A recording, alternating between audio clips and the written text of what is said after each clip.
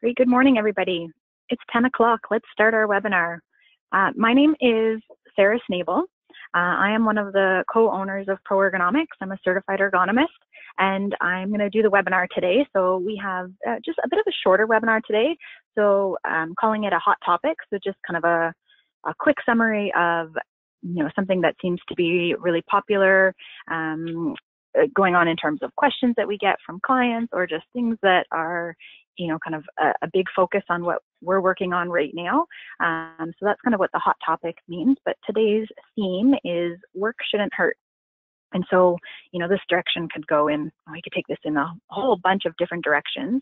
But the goal for today's webinar is to talk more about how it kind of applies to like ergonomics in terms of maybe all of the seasonal staff that you have coming in right now, or temp staff, again, kind of increasing for the summer. It could be your summer students that are coming in. And then this topic also kind of applies to people returning to work. And so although very different topics, right? Your seasonal and your summer staff versus people returning to work after an injury. Some of the concepts that I kind of wanted to cover would apply to both. So I feel that way then, everybody can kind of get a little bit out of this. But just to give you, I know that we always have some regular webinar attendees. We also always have some new people. So I wanted to make sure that I just gave a little overview about PROergonomics. So we are an ergonomic consulting and training company. The partners at PROergonomics are all certified professional ergonomists. Our whole team are registered kinesiologists as well. So, we really strive to be professionals in what we do. Our goal is to reduce strains and sprains in the workplace. So that's really our big focus.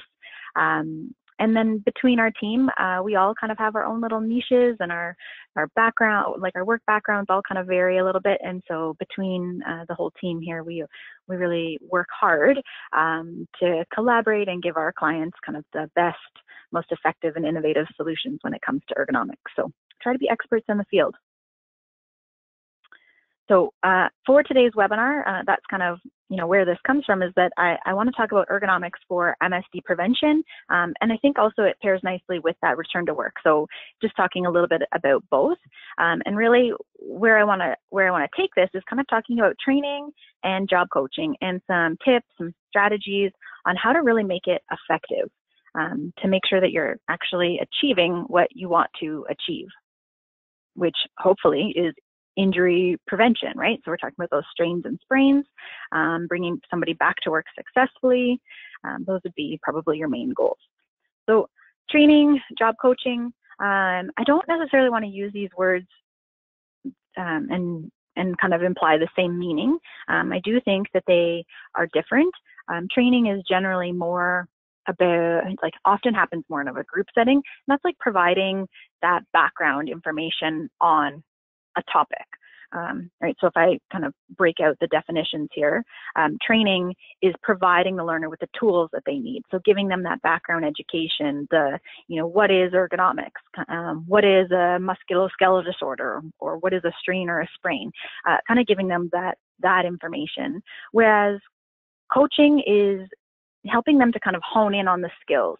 So helping that learner to use the tools, use that education that you've given them to really achieve that maximum effectiveness. So, they've learned, you've done the training, you've taught them about what is ergonomics, and then coaching them is helping them to make sure that they're really applying it.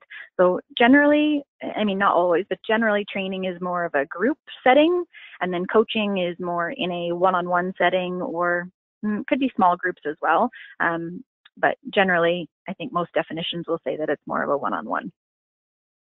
So in terms of, what you need for summer students or seasonal students coming in, like, I know that they probably get a whole ton of training. You probably have an orientation, you have some safety training. Hopefully ergonomics is a piece of that.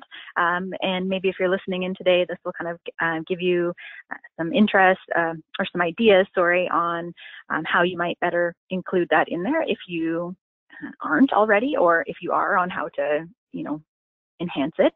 But ergonomics, there's a lot of definitions actually. A lot of definitions. There's a lot of ways that you can word it. It's the same definition, just always worded in different ways. The International Ergonomics Association will give you a wordy definition, right? But it's really about how a worker interacts with their system. And the system can be the environment that they work in, the tasks that they do, the items that they use, all of those factors. And just while I was trying to pull up that definition, because I hadn't been to the International Ergonomic Association website in a while, but they had a really interesting kind of secondary definition here that I really liked, and I wanted to share. But ergonomics, because I just feel like it helps to kind of understand more of the application, right? Like that wordy definition is all fine and dandy, but I mean, that's not really, I don't think you're going to want to include that necessarily in the training session when you're talking about trying to engage people, right? Like let's make it interesting. But ergonomics helps to harmonize things that interact with people. So people's needs, their abilities, their limitations, and ergonomics is trying to blend all of that together to make sure that we're working safe, that we're working effective, that we're being productive, that we're trying to optimize all of that. So I really liked that term, harmonize. So thought I would throw that out there in case maybe you have or haven't been to the International Ergonomics Association website, but I thought that was a really interesting definition. So that graphic is pulled from their site as well. And really, your short definition when you're doing a training session and what is ergonomics, you're trying to educate these new people coming in. It's fitting the work to the worker, right? That is always the short and sweet definition. But what I like about kind of those lengthier ones is that, we're talking about work because you're the employer, you've hired these people for the summer or the season, and we're talking about work. But ergonomics absolutely applies to everything. It applies to work, to play, your extracurriculars, your home life, work, home, play. It applies in all of those. So it's about how you interact with your system, right? Your environment, your tasks, at work and at home. But I know the focus when we do training at work is always fitting the work to the worker. But that's always your kind of goal definition that you want to get across. And the goal of ergonomics is preventing musculoskeletal disorders or preventing strains and sprains. So in terms of that training component that you're trying to get across, it's trying to kind of just educate people on what an MSD is, the difference between an MSD versus which is a strain or a sprain, right? In layman's terms, a strain or a sprain. And in terms of where ergonomics comes into play, it's those chronic ones, right? It's the wear and tear that occurs over time. So that's really what you're trying to hit home. If you slip and fall, for example, like you trip, you fall off the curb, whether you break your ankle or you twist your ankle, which could be considered a strain or a sprain, that's an acute injury, right? It's not necessarily a musculoskeletal disorder. It's not something that happened with wear and tear over time. You know exactly that falling off of the curb is what caused that strain to your ankle ligaments or broke the ankle bone, right? That's an acute strain. So something that you're really trying to hit home to new staff or people coming back to work is that it is that wear and tear that's occurring over time. So anytime that you start a new task, whether it be a new job, whether it be your first game of baseball out for the season, your first game of hockey after the summer season, anything like that, your first time back to the gym after many, many months off, that first time that you're back out there, your muscles are going to hurt a little bit. Your muscles are going to be doing something that they are not necessarily used to doing. You're going to ask them to kind of go above and beyond their normal. And it is normal to feel a little bit of discomfort in those, after that first game or after your first couple of days of work. Now, it doesn't necessarily mean that you are on your way to an MSD. Again, there is that, it's almost like a work hardening phase or a muscle conditioning phase. So the first little bit when you're kind of getting used to the demands of the job, then your body might feel a little bit of discomfort. And so it's important to hit home that doesn't necessarily mean an injury is coming. However, we also want to make sure that we're highlighting that those can be early warning signs of an MSD if they continue to progress, right? So there is that normal kind of work conditioning or muscle conditioning phase where we might feel a little bit of discomfort when a task is new. So, you think about your summer students or your seasonal staff, maybe they're out working in the parks, for example. They're on their feet all day, and it's not that you're asking them to do something crazy, it's just that their body isn't quite used to that because of whatever else they've been doing for the last few months.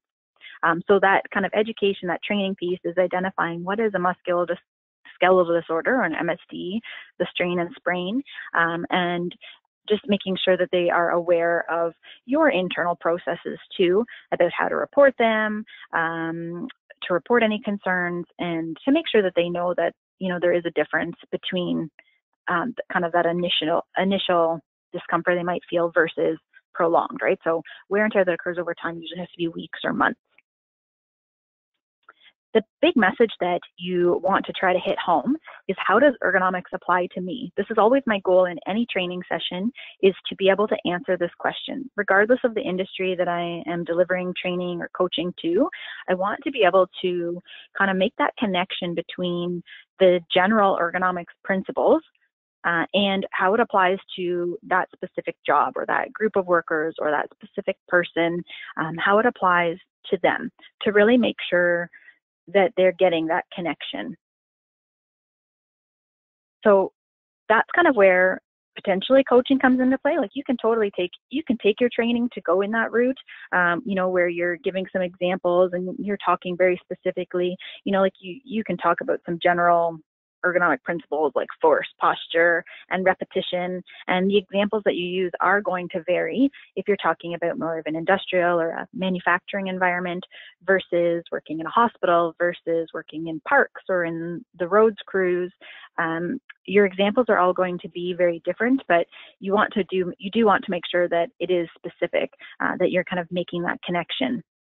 And that's where kind of including an element of job coaching is going to be, I think, the most effective, or, that's where I find it the most effective, or kind of calling it coaching. So instead of, just PowerPoint slides, you kind of take it to a different level where you're educating them on some safe work practices or safe body mechanics, very specific to the tasks that they're going to be doing. Right, so job coaching doesn't have to be about, that sense of career development or professional goals. And I'm not necessarily talking about how to do the person's job, right? That you have your SOP and this is how to do the job, but this is kind of taking an ergonomic perspective on the same tasks. So helping them to understand the work smarter, not harder philosophy that we often use to talk about ergonomics. We want to be able to accommodate all workers regardless of their ability. So figuring out what the task is, what they, like for example, somebody returning to work, figuring out what the task is and what they are or not able to do at that exact moment. And then also kind of figuring out ways that they might be able to do things maybe different, maybe a better way, maybe using a different tool. But this is where this kind of coaching comes into play, is kind of figuring out the needs. So if we are talking about somebody returning to work, it is very much a one-on-one. That's kind of where I see job coaching really coming to play. You have somebody who's returning to work, they've been off for a long time. I think that having a one-on-one meeting with them to, like, sure, you can go through slides, or I'm not really sure that you really would go through slides in a return to work aspect, but having that one-on-one job coaching is really effective. And I know that we've done that. I've done it when I've worked in-house, and I've done it as a consultant as well when somebody's coming back to work, but just meeting with them, kind of, okay, you're back from a shoulder injury. Let's think about your pre-injury job or whatever job they're coming back to, and what are some of the tasks that might present some challenges, and kind of going through thinking about how they're going to overcome those in their day-to-day work, right? So, for example, I've done this with a healthcare aide or a PSW in a long-term care environment. So they're coming back to work, they've had a shoulder injury. It's just going through kind of one-on-one and helping to remind them on how they can adjust the bed to interact with the patient, doing some refreshers on the equipment that's available, making sure that they know if there's any new equipment that's been introduced, or maybe there's a piece of equipment that they never were using before because I don't know, whatever reason that they thought maybe they didn't need to use it, or they didn't want to take the time, or whatever the long list of reasons could be. But now, coming back from an injury, they realize the benefit. So just going through that one-on-one, again, to make sure that they're comfortable in using all of that. If we're talking about more of a group setting, or if we're talking about, your summer or your seasonal staff, then the job coaching maybe comes into play, talking about their tasks. For example, you have your park staff who are out doing weed trimming all day, with the string trimmers. Maybe it's talking to them about and you can do this probably more in a small group setting, but really honing in on what's available to them. Sure, you give them the trimmer, you show them the safe operation. That's kind of the basics in terms of the safety and the training that the students normally get, or the seasonal staff normally get. But, what about the ergonomic components? So that's taking it from a different perspective of, did you know that the handles can adjust, that they slide up and down? You do that at the start of your shift, probably take a little screwdriver, but most handles on weed trimmers can adjust. Did you know that there's straps available? Okay, maybe not everybody loves to use the straps, but here are the benefits of them. Maybe you have different options, right? Maybe you have straps versus harnesses. So just showing people how to use them and making sure they understand the benefits. That's where you can really kind of hone in and make it specific on how it applies to them. But what I would, because there's so many different ways that you could do job coaching, and there's so many different industries in terms of, what's going to work specifically for you and how many people we're actually talking about trying to deliver this message to, just try to think about times where maybe you've seen some job coaching used effectively. For yourself, like when a training session, for example, that you thought was super effective or super engaging, think about a coaching session that you've gone through, and something that stuck with you. What was it about that really stuck with you? That's kind of where what you want to try to recreate, right? Make it engaging, make it interesting, make people want to listen to what you have to say, and make them understand the value in listening to what you have to say as well. So there's lots of opportunities for job coaching. It can be when a specific situation arises. It can be part of the orientation. It could be doing your work through. But there's lots of benefits, right? It in a return to work situation, it's going to help you to identify the barriers right away. Help them. You do that one-on-one. The person is more likely to be able to see or talk about some of the challenges or uneasy feelings they might have in returning back to work. Like that's really going to help to make that return to work successful, is spending that bit of extra time with them. It allows you to make changes to tasks or equipment if you're realizing that there is a gap. It can reduce that risk of re-injury, right? It can really help to improve the worker's confidence coming back and really show that the employer is invested in them coming back to work and it being successful. Not to mention that it's going to help just in general with the overall culture, right? So, showing that the employer cares. So when you're hiring a big group of your seasonal, your students, it just kind of helps to add to that safety culture, educates them on their safe work practices so that they know what to do. There's a lot of students that come in who maybe what they're doing for the summer isn't what they do for the other 8 months of the year, 9 months of the year. And so we need to get them up to speed on how ergonomics applies to that specific industry or that task that they're going to be doing for the summer. So there's lots and lots of benefits of job coaching, just kind of making it a bit more specific. I think training is good, but I think job coaching, when you're kind of taking it to the next level, is even better. So I wanted to go through just a couple of examples of where just different types of training sessions or different types of job coaching initiatives that we've been involved in that I thought in particular were quite successful. And that way then you've got some ideas on how it might apply to your work environment. So in terms of like group training sessions, absolutely you can do more of like an ergonomics 101, and that's kind of like the broad term that we would give, talking about what is ergonomics, what are MSDs, and then we would customize a little bit, in terms of how does it apply to me. So This often kind of takes the form of some slides, but always trying to make it as interactive as possible. Nobody wants to be PowerPointed to death all the time, especially in an orientation. There's just so much information that you get thrown at you. But, using pictures, using videos, using practical examples, making it very specific to them.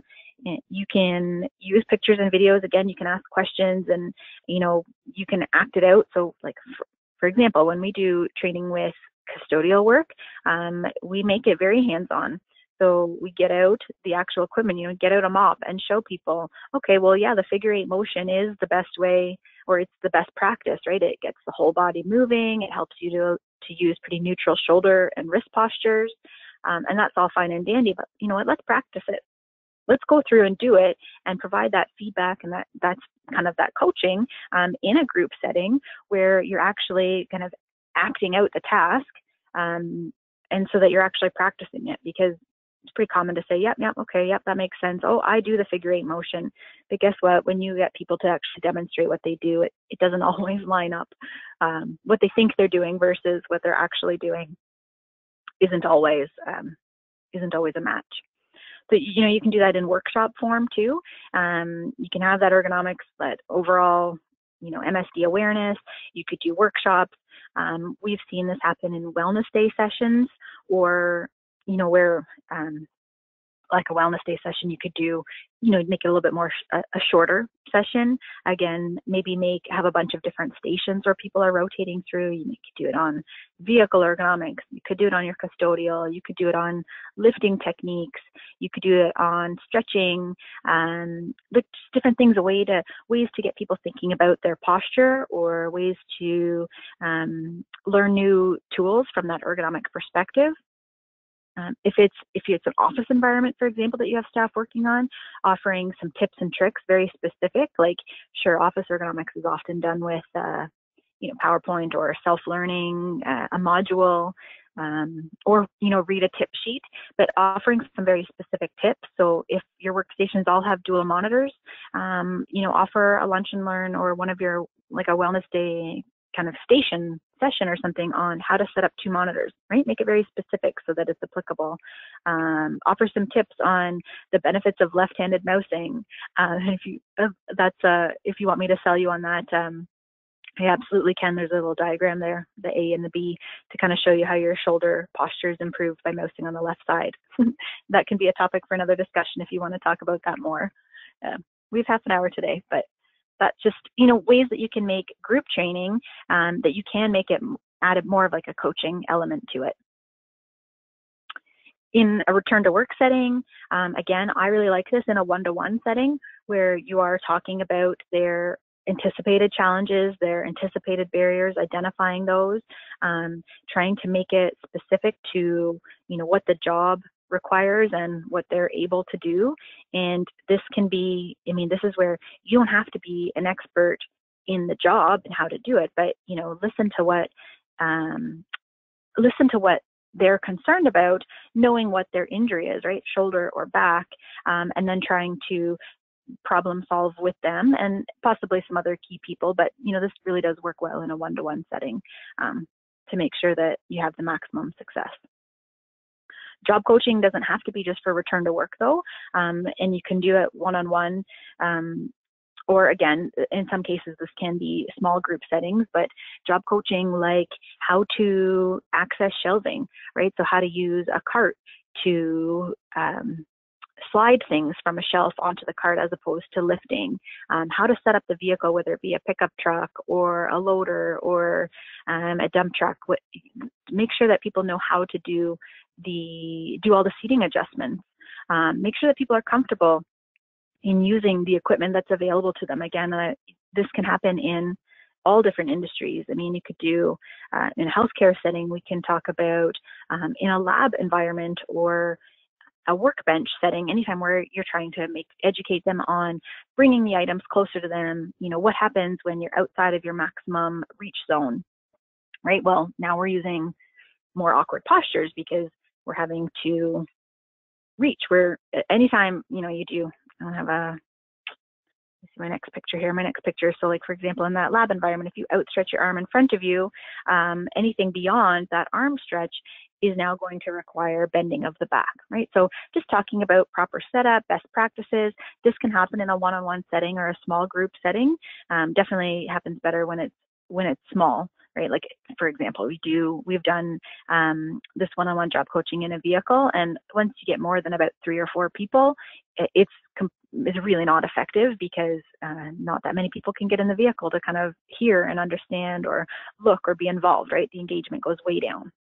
So job coaching definitely works in a smaller setting. And then on the fly coaching, I see this working, giving you an opportunity to provide feedback. So this is kind of like your ongoing. So you've done your initial training, you've done some initial coaching, teaching people about ergonomics and getting them to look at their tasks from an ergonomic perspective.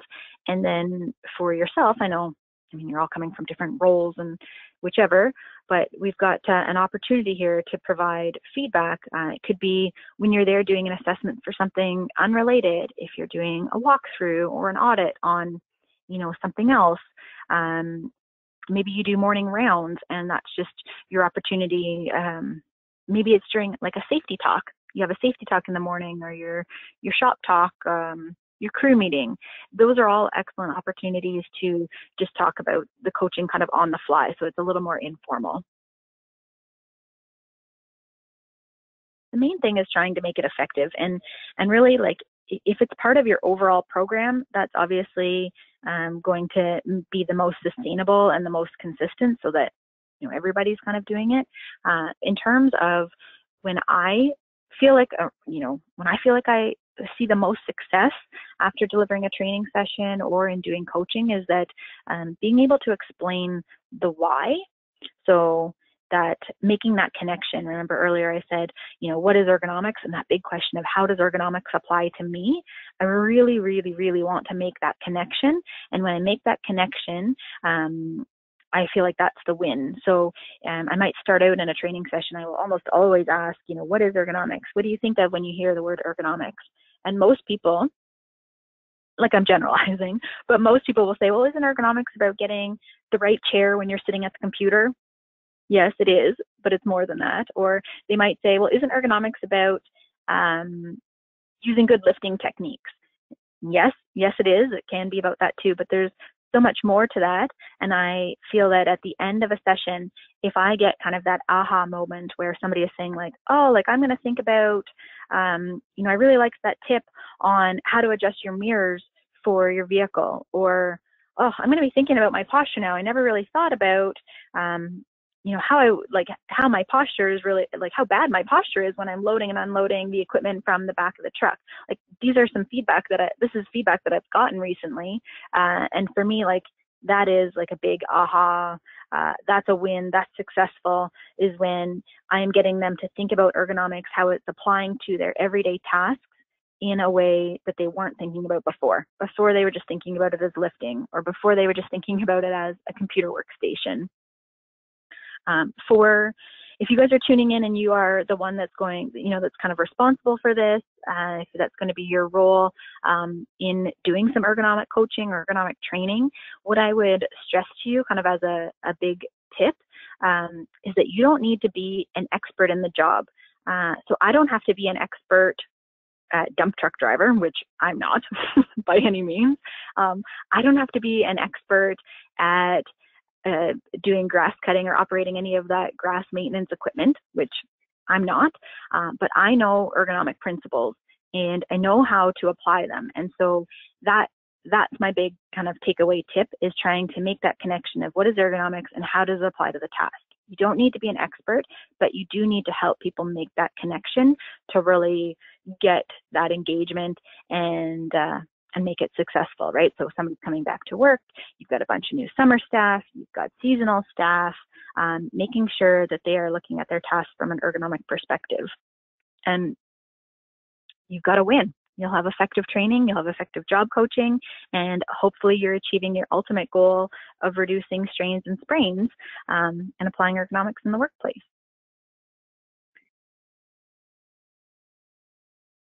So hot topic webinars. Wow, they go fast, hey? Half an hour? we're at 29 minutes already. It's 10:29, which is perfect because I got through it all. But if you have any questions, now is the time to ask them. Again, knowing that today is more of a shorter topic, you are welcome to send questions to me or to us, my team, at any time. info@proergonomics.ca. You can find us on the website, proergonomics.ca. You can always send us an email. We will send a follow-up email because I record every webinar, and so we will send that recording out so that you can listen at your convenience or pass to your colleagues. But feel free to send any questions, and I will always respond to you. Just kind of as a signing off here, we are hosting our Industrial Ergonomics Conference, June 12th. That is soon. It's like 2 weeks away, and it is, we are giving away a free registration. This is our last month to earn a free registration. So we are going to send out an email after the webinar today. And all you need to do is reply to that email to say, yes, I'd like to be entered in the draw. So if you want to come, and why wouldn't you? Come on, it's going to be an awesome conference. You get professional development points. There are going to be 4 sessions presented by our team of professional ergonomists. So there'll be 2 sessions in the morning, you choose one. There'll be 2 sessions in the afternoon, you choose one. Tons of networking opportunities. We've got lots of people coming. We provide opportunity for networking so that we can all chit-chat about what we're doing with ergonomics initiatives. And the focus is on industrial. So we're trying to make it a bit more specific. We're talking about industrial ergonomics. So watch out for that. If you don't win, don't worry. It's not cost prohibitive. It's $119 for the whole day. So watch for that email and stay tuned next month. We've got another hot topic coming up at the end of June, and our hot topic will be about stretching programs. Thank you, everybody, for tuning in today. I hope that you have a great day. The weather looks beautiful out there, so I hope that you get to take that in and enjoy it, and make sure to send any questions to me. Thanks.